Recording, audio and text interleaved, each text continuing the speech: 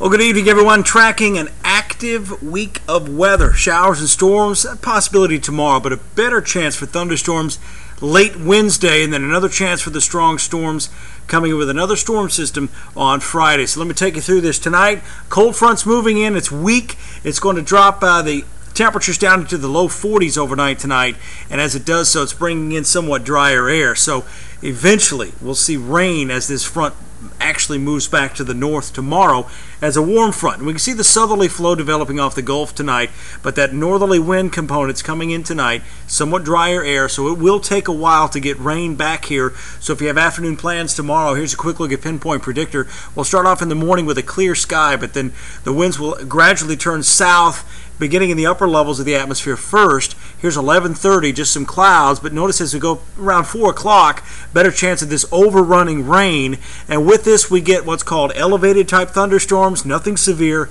but we could see some areas with some locally heavy rain tomorrow evening. Overnight tomorrow night, the warm, unstable air slowly lifts in here, a few areas of showers, some low clouds early Wednesday, then we'll break out with a little bit of sunshine. By the noon hour, you still see a lot of rain there. That may be a bit overdone.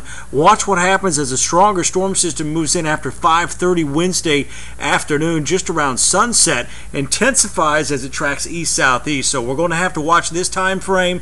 That's going to be 4 p.m. through about 9 o'clock Wednesday afternoon and evening for the threat for some damaging winds and some large hail. So I'll have the very latest on this coming up on WFF 40 News at 10.